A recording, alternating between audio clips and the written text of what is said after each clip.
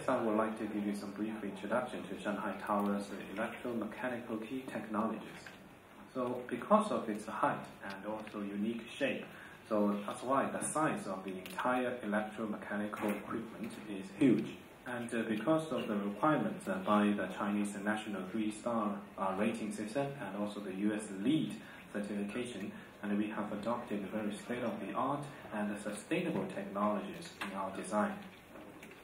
And also because of the maximization of space use, and this is also a great challenge for our electromechanical system. So next I would like to divide my presentation into 3 parts. In the design of the electromechanical system, the selection of equipment and system, and detailed design and construction. So let's take a look at the design of the electromechanical system. So the design was made by Constantini from the United States, and the drawings were completed by the Tongji University. So it is also a challenge that we have to convert the design made by a foreign firm into an operational drawings. So actually, first of all, we have to refer to the advanced international technologies, but at the same time, we have to take into consideration the actual conditions and the Chinese local codes and its operational ability. And we have made a lot of researches and studies. We have also organized multiple expert panel discussions. Finally, we come up with the principles and also the action plans for our electromechanical system. So currently, according to this principle and also our action plans, we have already successfully completed our bidding process and also the installation process. So currently, it is already the final stage of installation, and we are going to proceed with the commissioning. So actually, the HVAC system is the most complicated one. So because we can see a very complicated pipeline networks inside the building. So actually, we can see that the spatial relationship is also very complicated. In some sophisticated area, it is really very hard for us to do anything. We have set up 2 energy centers, one for the low zones, the other for the high zones. And the boiler is located in the basement. So this is the zoning of HVAC. You know that, and also this is the HVAC and also the water system, which is closely related to the pressure and safety and also the budget. And this is also a very difficult point for the HVAC design and implementation. Especially the energy center in the high zones, there are a lot of challenges in front of us. For example, the space arrangement and the vertical transportation, the noise, etc. And for the low zones, the HVAC system is subdivided into 4 parts. And zone 1 and the basement is one part, and then zones 2, 3, 4 are another 3 separate areas.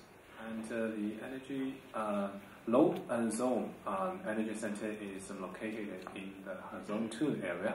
And also the water temperature is maintained at around 6 to 13.5 degrees centigrade. And for the other 3 zones, the temperature is maintained at 7 to 14.5 degrees centigrade.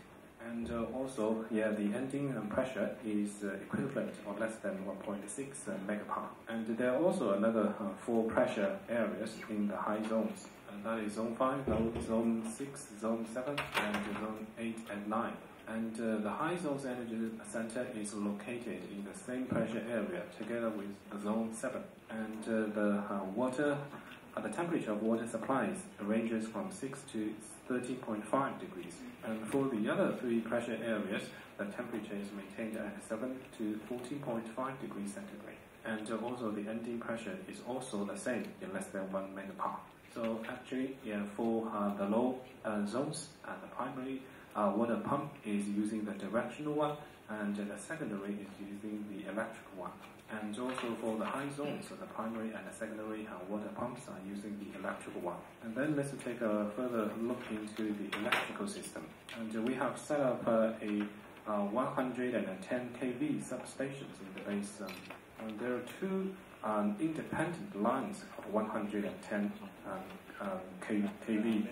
So this is the first time that just for one single building, we have an independent 110 kV substations underground. And we have also arranged the transformers of 40,000. So in case one transformer breaks down, and the other one will be used as the backup in order to drive the entire tower. And for the first 110 kV cable, it is already supplying the electricity since December the 30th, 2013. And we have also installed the diesel engines and also the cogeneration system. And also on the top, we have 270 wind turbines with the installed capacities 135. And we also have the water supply and drain and fire distinguishing system. And for the water supply system, and actually it is applied through the gravity tank for both life and firefighting. And the gravity tank employs the pumps for both life and firefighting to receive the water inflow step by step. And also for our discharging tubes for the life system and the firefighting system, they are totally separate. And the water reservoir in basement is 1,220 cubic meters. The water storage for firefighting is 680 cubic meters. And according to the code on the public health, the refresher cycle for the tanks is less than 24 hours. And actually, we have also used the advanced drainage system. And in addition to the traditional firefighting facilities, for example, the sprinkling and also the gas extinguisher, and we have also adopted the high-pressure fire extinguishing system. So next, the selection of equipment and system. First is the design and manufacturing of ultra-silent air handling unit. And for the office area, they are mainly located from Zone 2 to Zone 6. The office area ranges from 2,000 to 4,600 square meters. And most of the stories are 4.5 meters in height, and beam depth plus the raised flooring plus the slab thickness equals 1 meter. And for the effective office area, it is mainly in the circular form. Because the vertical elevators are used around the office area, so that's why the shaft can only be arranged around the core area. So that's why we have very limited area for the seating and also other areas. So in some cases, the HVAC is only is quite close to the office area. And also for the office area, the noise limit should be less than N40. All AVAB conditioning system, inner and peripheral zoning adopts the seating return air, and also because of the height of the floor. And we have also used the suspended return air system. So it means that the normal mufflers or the noise-reducing devices cannot be installed. So that's why during the bidding process we have very stringent requirements here in terms of the noise level for the HVAC and also the HVAC rooms. And we also have very stringent requirements in terms of the dimension of all those HVAC. At that time, we haven't found any well-established or mature equipment in line with our requirements. So that's why we come up with the tendering process for the design and the manufacturing of ultra-silent air handling unit.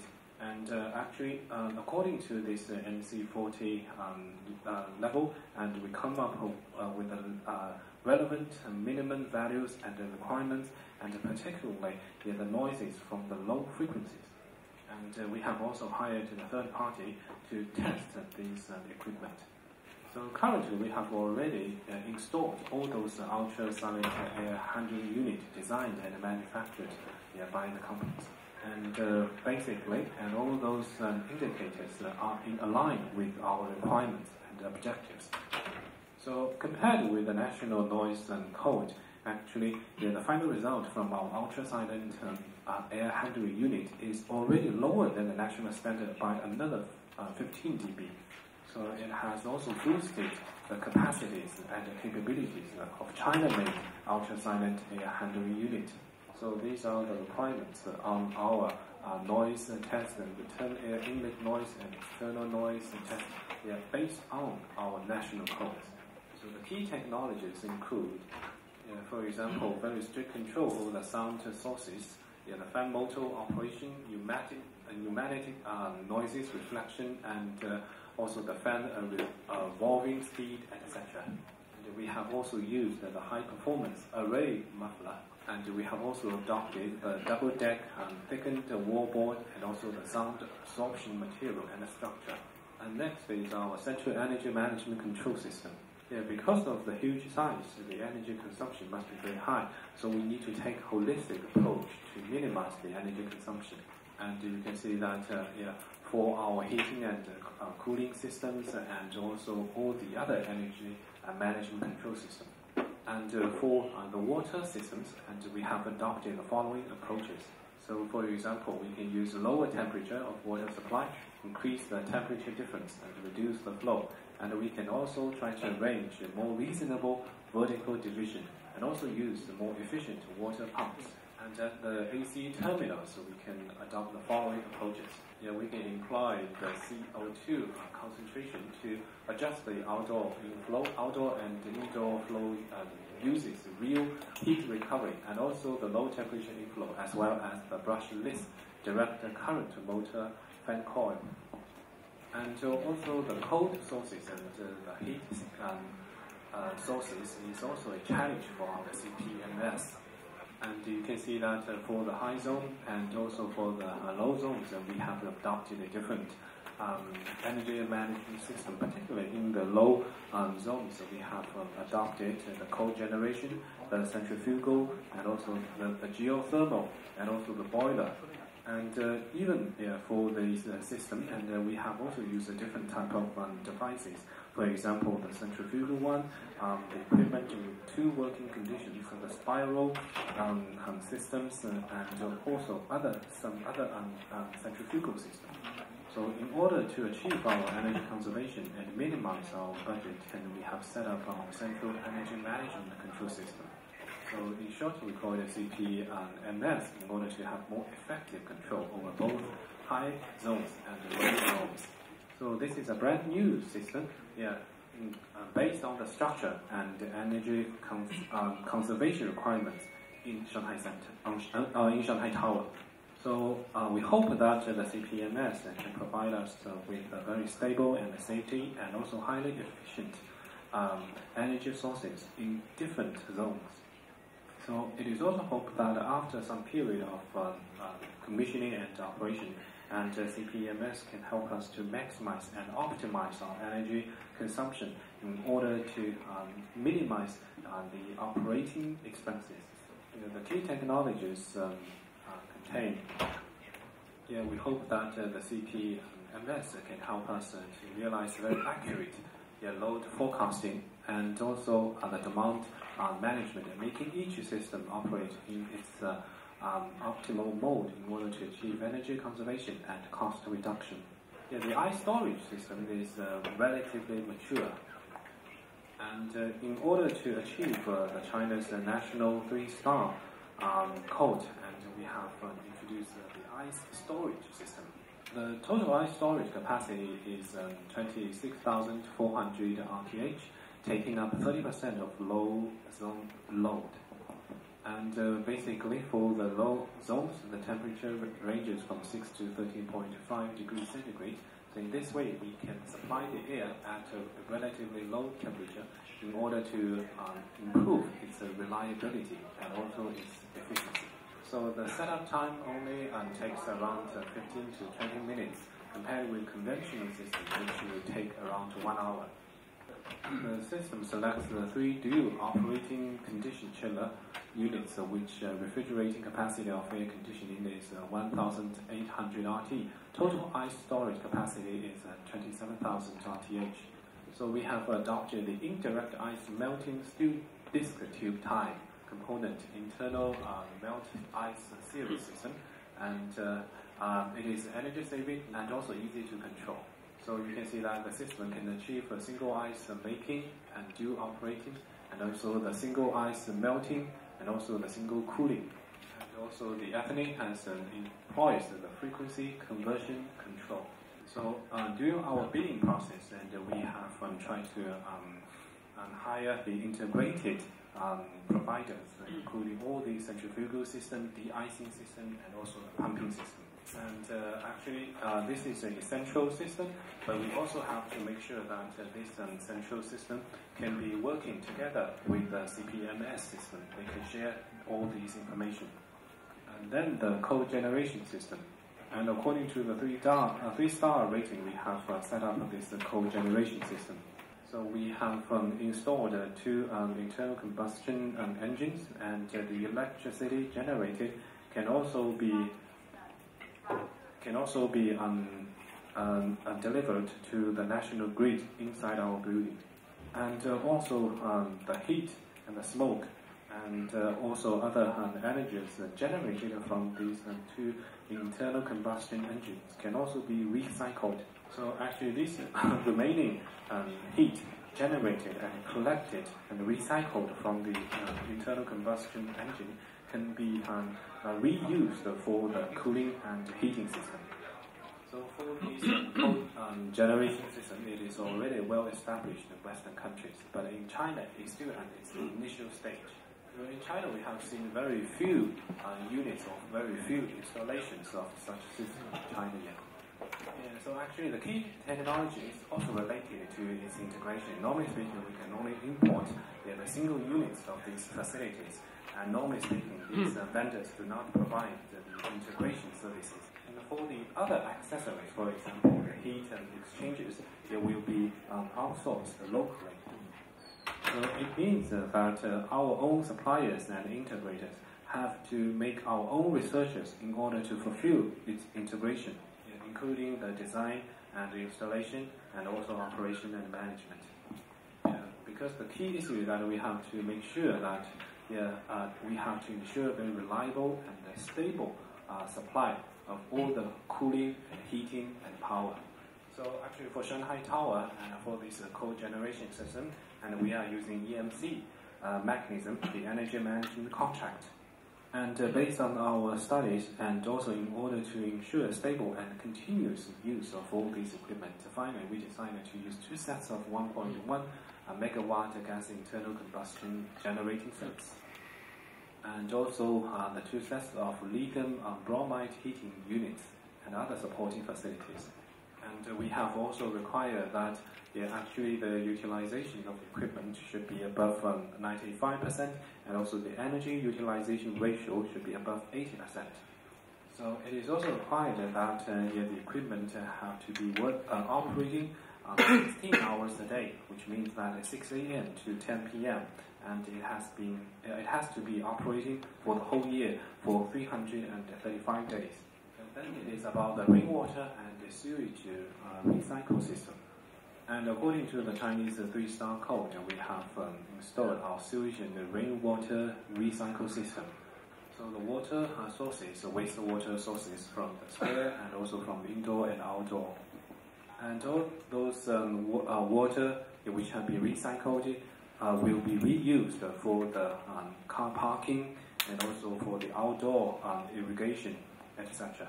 So it is located in the floor of 66 and also B5. Because of the different functionalities, the different zones, and also different energy uses, and the water volume will differ. So because of all these different water consumption in different zones, so it is required that all those water recycle systems should be very adaptable to different situations. And also we have to make sure that all these water tanks should be very compact, which do not occupy too much space. So basically, for the entire process, it goes from the discharge of the domestic sewage, and then it will go to our water tank, then for the well, and for the adjusting pool, and then for the MBR, the action pool, then disinfection, then the sewage tank, then it will be pressurized back to the user. Well, there are not many success stories in China to have the sewage and recycle system for the buildings with mixed uses. One of the reasons why it is not quite successful in China is that because the quality of the water sources are quite different from each other, and also it occupies too much space. and there are also very complicated pipelines. So, and also in some cases, we will have the secondary pollution by the waste gas.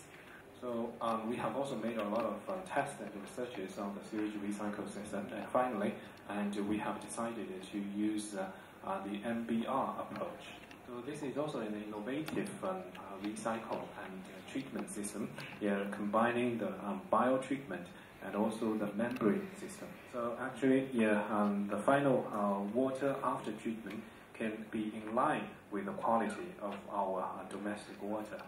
And compared with the standard sludge process, MBR can reduce 50 to 80% of the area, and MBR is also easy to maintain and manage, and with very stable water quality. And at the same time, it is also very easy for transportation. And we have also used the energy lighter quantum system to dispose of these materials with stink. So due to time limit, I will skip the rainwater collection system. So next is our electric monitoring system. So for the super tall buildings, you can see there will be a lot of heights, heavy loads, many equipment, and also many power supplies. And also there are various vertical partitions of different functions. So that's why we can see that it's very challenging to manage the safety in our daily operation. And you can see that the power supply system of Shanghai Tower includes 110 kV substation, and also the emergency power supply, and also the cogeneration, as well as the wind turbine system. So you can see that the local control and the regional management is implemented for transformer substation, and we have also used the centralized management for total federation. So that's why we have set up the electric monitoring system. So this is also a brand new monitoring system for Shanghai Tower, based on our own electric requirements. So this is our functional framework of our electric monitoring system. So this is the overall network topology of our electric monitoring system. And actually, you can see the control center of this topology. And we also have different servers. And we have also allocated a special service dedicated to important ACS and emergency systems. And we will also monitor and analyze the entire electrical systems. And we have also improved the reliability by means of the double network interfaces. So actually, the signal control and signal collection has also been separated by two optical fiber systems. You can see on the left side, we will collect and also handle these electric signals. And on the right side, this is for the stabilization system in order to make further analysis. And also we have installed relevant smart devices, including the PLC, etc. Then is the detailed design and construction. We have also met unprecedented challenges because of its unique shape and space and new technologies and very complicated pipelines. So actually, we have a lot of challenges in terms of our energy centers for low and high zones, and also the towers, and also the curtain walls, etc. So thanks to the 3D and also the beam system, we are able to successfully launch this project. Because with only 2D, that will be very difficult for us to synergize and combine all the different specialists in the mechanical system, and civil work system, and also the curtain wall system and other systems.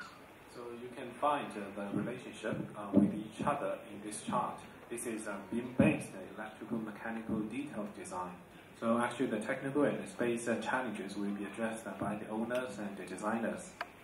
And next, all these equipment parameters and requirements, and also the beam information should be input into our system, to make sure that our space requirements and the technical requirements are in line with each other, and also it should be accurate.